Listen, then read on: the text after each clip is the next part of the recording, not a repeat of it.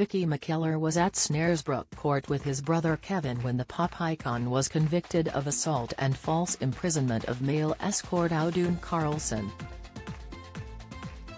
"It was such a shock when George got jailed," said Vicky. "The judge gave him a 15-month sentence and no one was expecting it to be that long. Kevin had a meltdown. He put his head in his hands and fell to his knees. I felt so bad for him and the whole O'Dowd family." George was not only Kevin's employer, but also his baby brother who he loved dearly. "I gulped as George was led away and wanted to support him through his darkest days in prison." Actress-turned-playwright Vicky revealed how she wrote to George while he was serving his sentence at Pentonville in London and High Point North Prison in Suffolk, and he wrote a touching letter back to her, thanking her for her loyal support. "I sent George a book called Only Love Is Real, Soulmates Reunited by Dr. Brian Weiss. I knew George was spiritual and that he'd love it. George wrote back to me straight away and I treasure that letter to this day."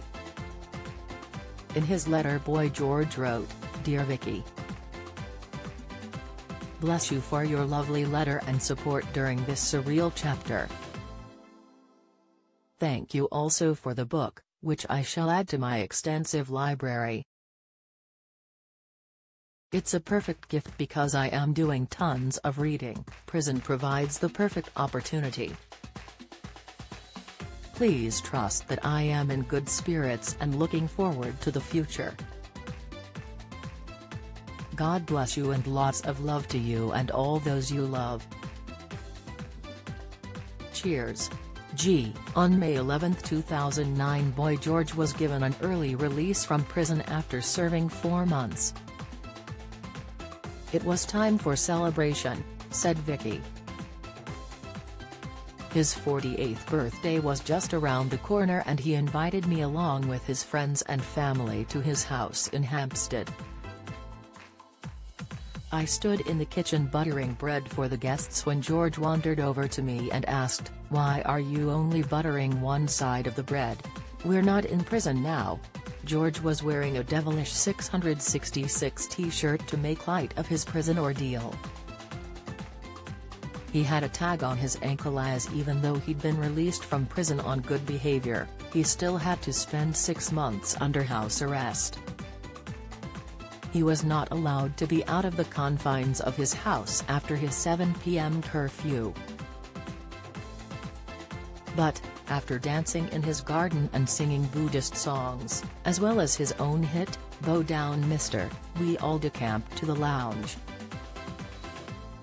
George stood right on the very borders of his living room, asking, 'Am I alright to stand here? Will I get dragged back to prison if I put a toe over?' Boy George and his brother, Kevin, later invited Vicky for Sunday roast at their mother Dinah's home.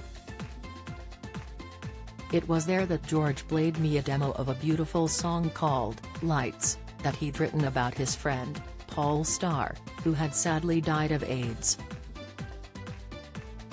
I don't think it was ever released, which is so sad, because it really deserved to be a big hit." Vicky revealed how she became Boy George's #1 fan when she saw him perform Do You Really Want to Hurt Me on Top of the Pops for the first time in September 1982. "I remember staring at the television screen mesmerized. I fell in love. Or as much as you can be in love at 6 years old. When Karma Chameleon hit #1 a year later, I first met George. It was in Brent Cross Shopping Centre when the whole band were signing their first book, When Cameras Go Crazy. George signed my book and I nearly passed out when he kissed me. The next time I met George was outside Red Bus Recording Studios. I pushed my way through the crowd of fans, and George told my mum she looked like Elizabeth Taylor. She was so chuffed. I became Boy George's #1 fan and followed him everywhere, from TV appearances to airports, and even sitting in for every day of his trial at Snaresbrook Crown Court. After the trial, George's brother, Kevin, was devastated, like me, that George had been jailed. "I friend requested Kevin on Facebook and he accepted the request. He started to message me and eventually asked me on a date. I agreed to meet him for a coffee at BAFTA. I'd become a member by then, due to my acting work. Kevin later took me to George's Hampstead mansion, a place I'd been outside frequently as a fan. The inside of the house was exquisite, but also very George. It was super comfy and had paintings all over the walls. Once you walked into the hall you were met by the staircase, which spiraled up to the very top of the house, which was once a Gothic church. George bought the place for £250,000 in 1984. He later purchased the mansion next door and merged them into one. It's now on the market for £17 million. I remember using George's downstairs toilet for the first time and thinking, this is unreal. I'm in my idol's home, sitting on his loo. After that I followed Kevin into George's kitchen. He came over and sat next to me, and told me he loved me.